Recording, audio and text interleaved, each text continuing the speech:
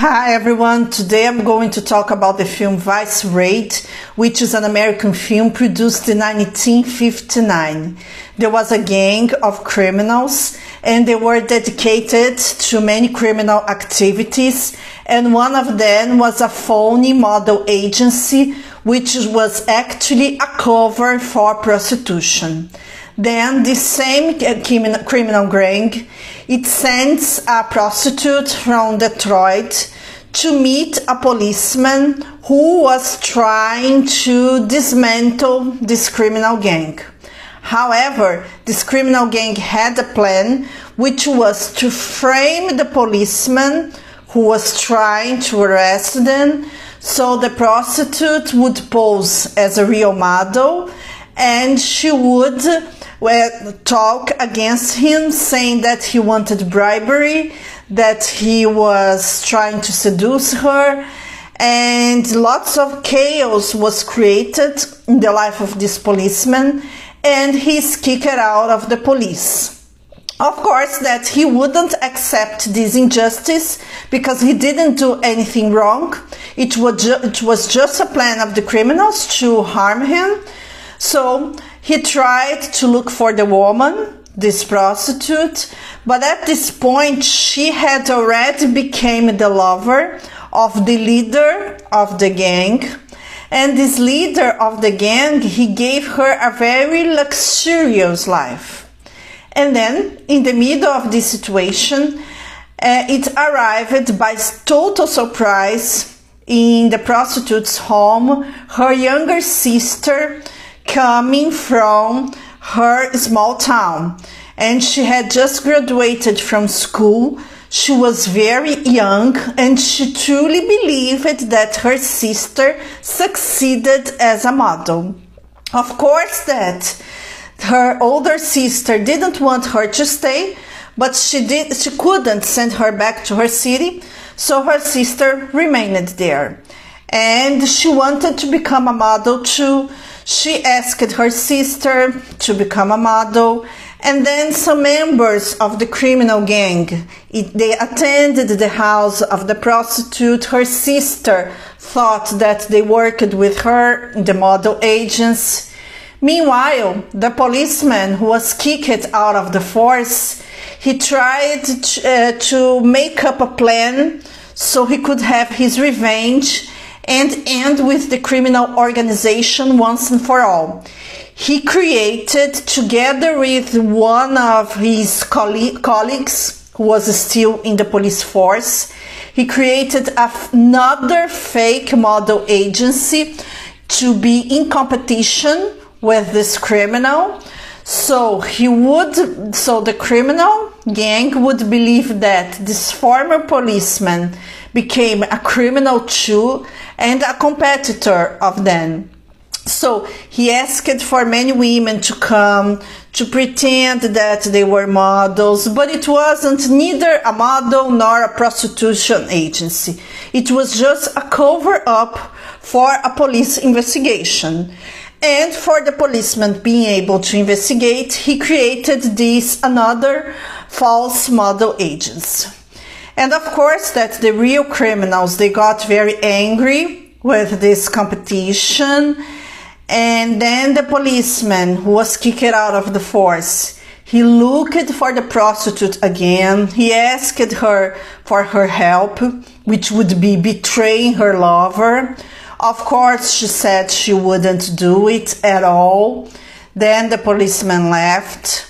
However, another member of the criminal gang, he was trying to be more intimate with this prostitute, even though he knew she was the lover of the boss of the gang.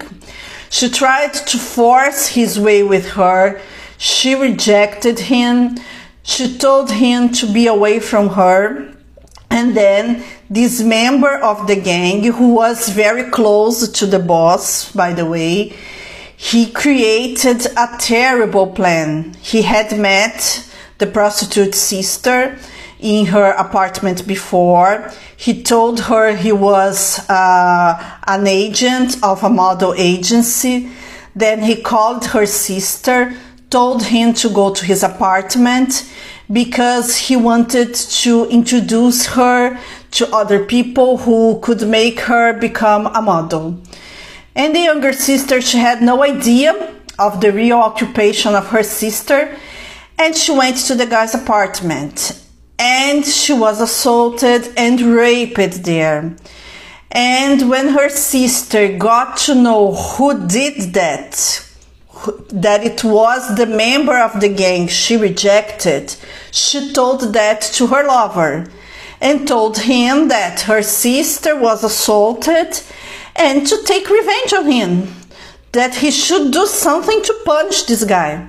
Then her lover, who was the boss of the gang, told her that he wouldn't do anything because this guy knew the operations of the gang inside out, and if he did anything against him, he would tell about the activities of the entire gang to the police. Of course that this woman was totally angry and disgusted with that, and then she took the decision to cooperate with the police against her own lover. She did that. She helped to bug a meeting of the gang that they would have with this former policeman, because by now the real gangsters, they were convinced that the former policeman became a criminal too. However, the bugging was found out in the middle of the meeting, but the police arrived and the criminals were arrested anyway.